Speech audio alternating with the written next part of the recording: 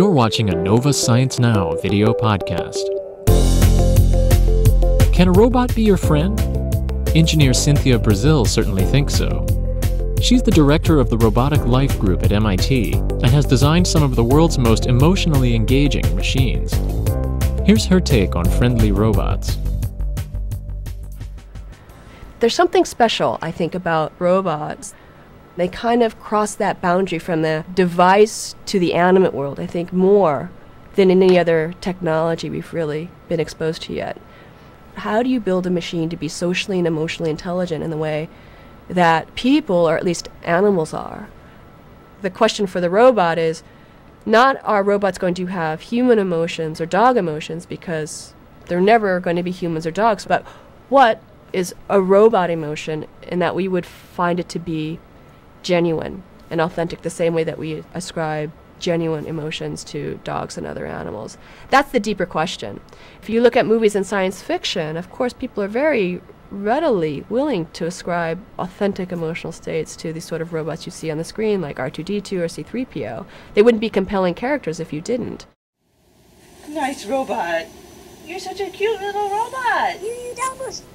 Why do we try to pattern the robots on infants?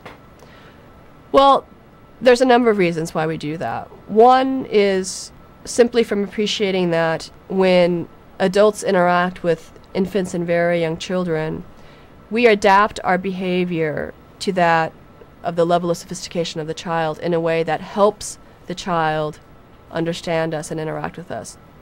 We make bigger gestures, we make bigger facial expressions, we become almost cartoon-like in the way we interact with young children.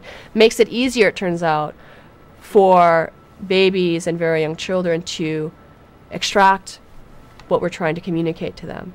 So we leverage that in building these robots that are also very youthful in their nature, because it helps simplify the perceptual problem for the robots.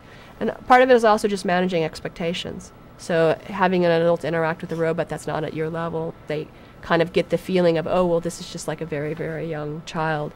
For something like the Huggable, which is being designed to be this interactive teddy bear, the goal is to make it a sort of invisible robot, in that when you interact with this teddy bear, you shouldn't think of it as a robot at all. There shouldn't be anything distracting about it in a technological sense that you often see in these robotic toys today. So there's so much that just screams, I'm a machine, I'm a machine.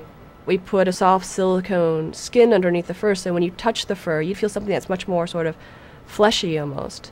We've put a lot of thought into the design of the mechanics of the actuators, so you don't hear the gears gnashing, you don't feel the grittiness of the gears. It feels much more like muscles. With my own children, I appreciate very much how much of when I play with them and interact with them, it's a very physical, tactile process. I sit them on my lap, I'm stroking their hair. You know, it's not just verbal or visual, it's extremely tactile. So how do you design a robot that can understand that emotional, communicative intent behind the way you touch it?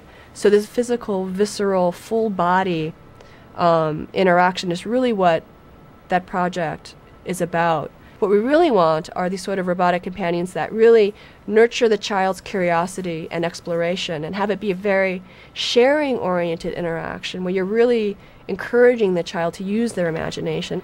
There's so much we still have yet to learn about how people are going to interact with these robots over a really long term. Nobody's really done that yet. Learn more about Cynthia Breazeal and her friendly robots in the November 21st episode of Nova Science Now. You can see more of this slideshow on our website at pbs.org/nova/sciencenow.